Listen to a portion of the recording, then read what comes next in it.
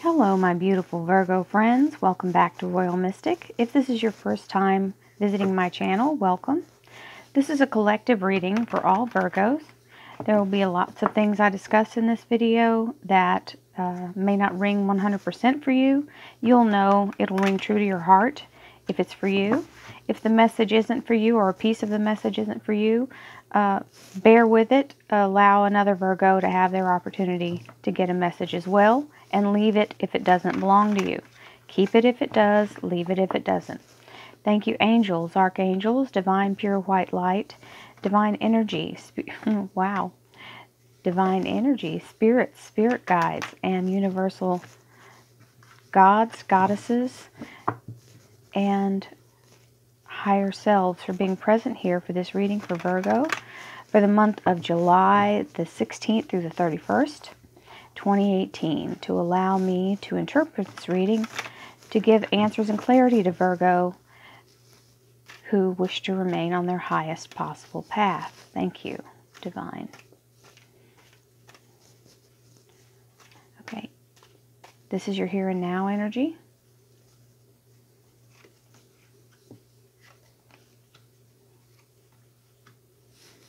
This is your relationship, interpersonal with yourself or another, and or love life.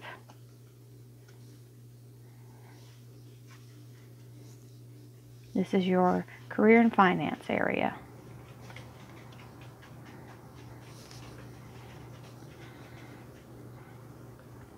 Okay, Virgo, you've got the Queen of Cups in your underlying energy, which is a little bit of melancholy. This is looking out in the either pessimistically into the future or regretfully into the past, and a little bit of fear going along with this negative.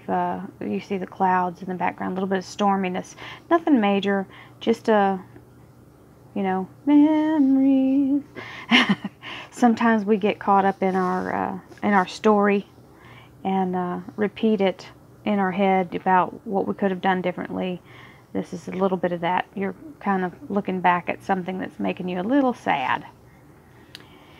You've got the Eight of Wands, which is a fast-moving energy. It could mean communication, plane flight, air travel, some kind of vacation or trip. But this feels like communication to me. This is a work energy because it's the rods. Then you have the King of Rods, which is possibly your employer or your boss or a person in your life that's a Sagittarius, Aries, or Leo. This is a or can be your energy if you're getting starting a new project at work, or you're maybe self-employed. This is an entrepreneurial energy. This is someone who works very hard and is dedicated, works a lot. If it's someone in your life, that those attributes belong to them as well. You've got the Ten of Pentacles. That's a great card. That's your energy. The 10 is a completion to a chapter or a portion of your story. You know, that whatever it is that you're going through in your life, something is finishing up in a good way. This can also mean the end of lack, because this is the opposite of that. This would be very much abundance, and so it may have something to do with you communicating about that. We're going to do clarifiers, so don't worry. Hang on for the clarifiers if this reading isn't suiting you right off the bat, because clarifiers change the whole story. You got the Knight of Swords, or add to the story. Knight of Swords, which is a air energy. This is an action person writing in to take some action, clearing paths, releasing you from things that no longer serve you. So this is a wonderful energy to come in to help you make this transition from this finishing up whatever it is that may be holding you back or may be blocking you from this abundance. This energy comes in and clears a path for you. It cuts right through, makes the clarity. It can be an idea. It can be an action. It's just, swords are air, so it can be a thought. In your personal and relationship, you have the Page of Wands. This is a messenger It can be about work, or it can be about love. You're receiving some kind of communication, again with the wands. You've got the Three of Cups. This is a celebratory card. This is having a good time with your friends, sitting down for, you know, just or family. The cups are also family energy. It's emotion. If it's a person, it would be, or people, it would be the Cancer, Scorpio, or Pisces energy. And a 3 is always expansion, so it's a good thing. So increase. Then you've got the Seven of Pentacles, which is definitely your energy. By the way, I don't know if I said that or not. This is Virgo energy. The Pentacles are earth energy. You are an earth sign. You're very grounded and solid and very rooted, just like this tree. This is tending to your future and allowing your fruit to be tended to and ripen before it's time to be picked. So this is telling you it's not quite that time, but you're being very diligent about it. Okay, so here we have the Four of Cups. 4 is a foundational card, and what this is saying is that your emotions or a blessing is coming to you that you may be questioning. You don't have your hand out to receive, and you're not leaning forward to take a drink from the cup. This is literally a heaven-sent blessing coming toward you, but you may not recognize it because sometimes blessings don't come through people or through methods that we believe are the only way for us to get them. It may be disguised as work or a person that you don't particularly care for. You got the Empress here. The Empress is a divine goddess energy. This is being centered in the feminine. This is, her energy is all about bringing and giving life. She is the creator of all artistic and, the assistant to it. You would connect through her to bring in, to paint or to write or to have music, write music or, be musically inclined. Any kind of creative, artistic adventure, adventure would be her. She's the muse for that. She's the energy source for that. She's what we connect through. Even to do tarot, this would be an energy that I would connect through. She's a divine goddess. She's the life giver. She's the Mother Earth. She's the mother, universal mother energy. And you got the King of Cups. King of Cups is a Cancer, Scorpio, or Pisces. It is an emotion, so this is someone offering you something. So here it is again. You got the offering here and the offering from the King. So somebody's trying to get you to take them up on something. And you're the Queen of Cups over here, so this may be the thing that's you're kind of being a little standoffish about. Somebody may be showing you some interest in, because of the past, you are afraid. So, let's see. Thank you, angels, archangels, divine universal white light, pure white energy. Thank you, spirits, spirit guides, guardian angels, and divine higher selves for being present here for this reading for Virgo and allowing me to clarify this July 16th through 31st of the year 2018 to allow them to remain on their highest possible path. Thank you.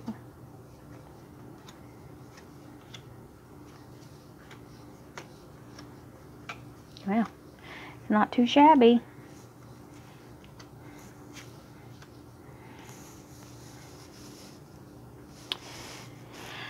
Four of Rods.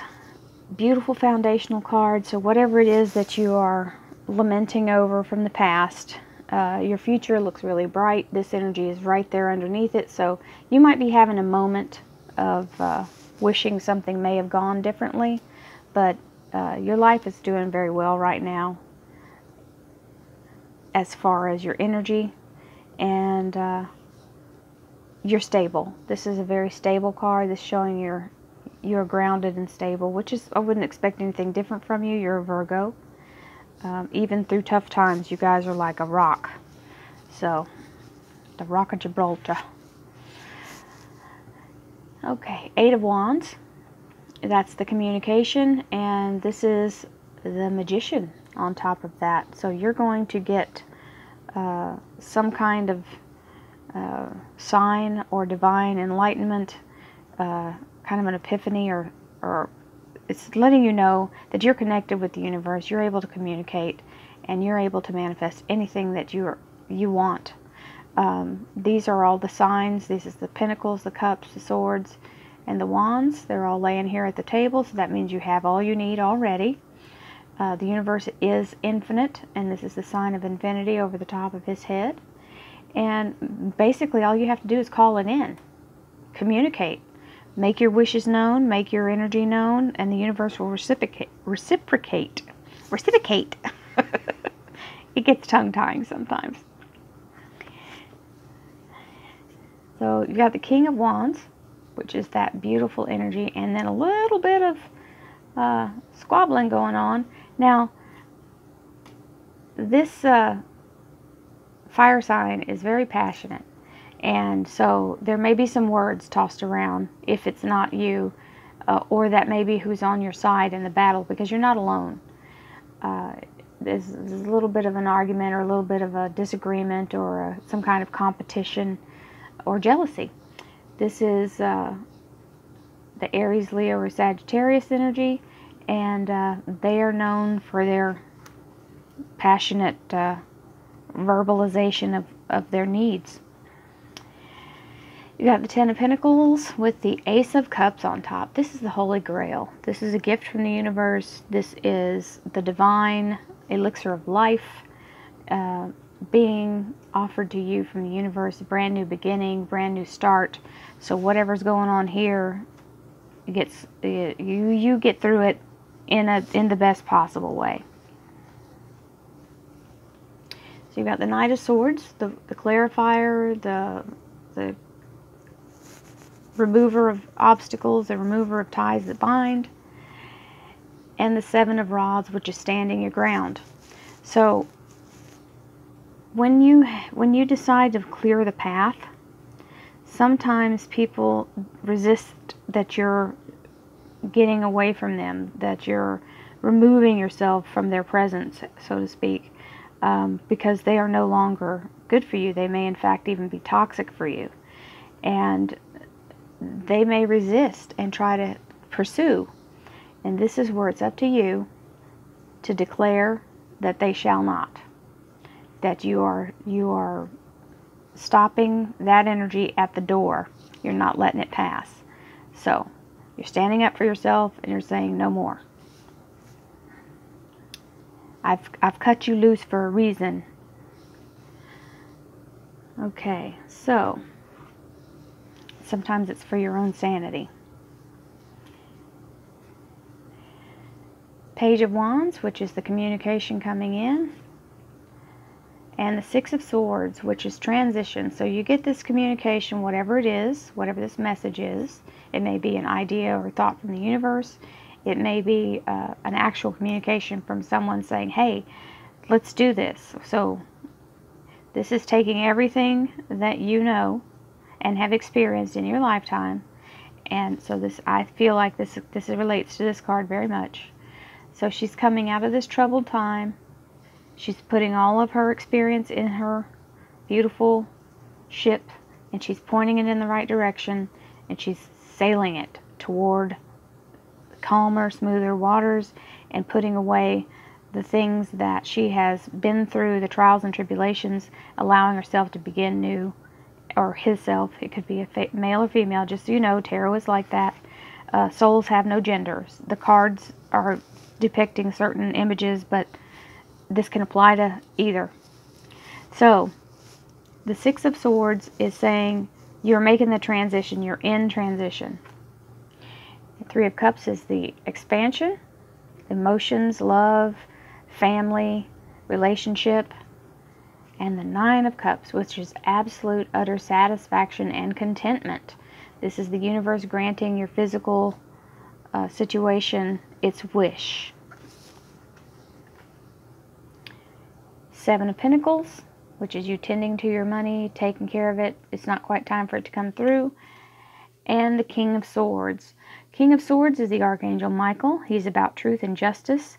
So he is making sure that whatever you turned loose over here is cut completely free from you, so that you can have this wonderful abundance, because it's coming in. Okay?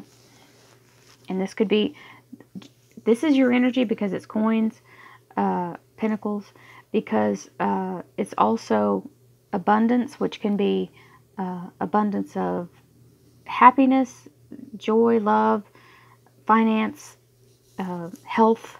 These are all the things that this can do. Come in and bring this in for you. Okay, so we've got the Four of Cups here, where you're not taking the cup, and a resurrection of something that has passed. This could be a person, a place, a thing. I feel like it's whatever this has been trying to come back to you, you've turned it away, and it's going to come back around until you accept it. So somebody's offering you something. You've got the Empress here, and that's the creative, beautiful, divine life itself. And the Queen of Pentacles, which is your energy. So you're embodying this. You become very confident. You come fully into yourself. You're self-actualizing. You're realizing your power and your strength. And you're feeling accomplished and truly in your essence. So you've got this King of Cups over here. This may be the cup that's being offered here for some of you. And there's some regret of crying over spilled milk here. This is letting you look back again. You keep going back to what was before. However, you still have cups here that have not been touched. And you have this beautiful castle out in the future. So this message for this card is saying you can have this abundance and love and a good, relationship with the people around you. And whoever is making this offer is genuine and true. And you can't look back at past experiences to judge this one. So you've got to let that go. And trust the universe. So, in your underlying energy, I've already explained. Here you are looking at kind of melancholy and reflecting just like this. And this card is saying, but you have such a wonderful life. Don't look back at the things that have already happened. Look ahead. Don't look at that. Look ahead. Block that. Think of this. If he was reflecting on this, his whole demeanor would change. So, keep your eye on the prize. Don't allow yourself to get caught up in old emotions. They no longer exist. That has already happened.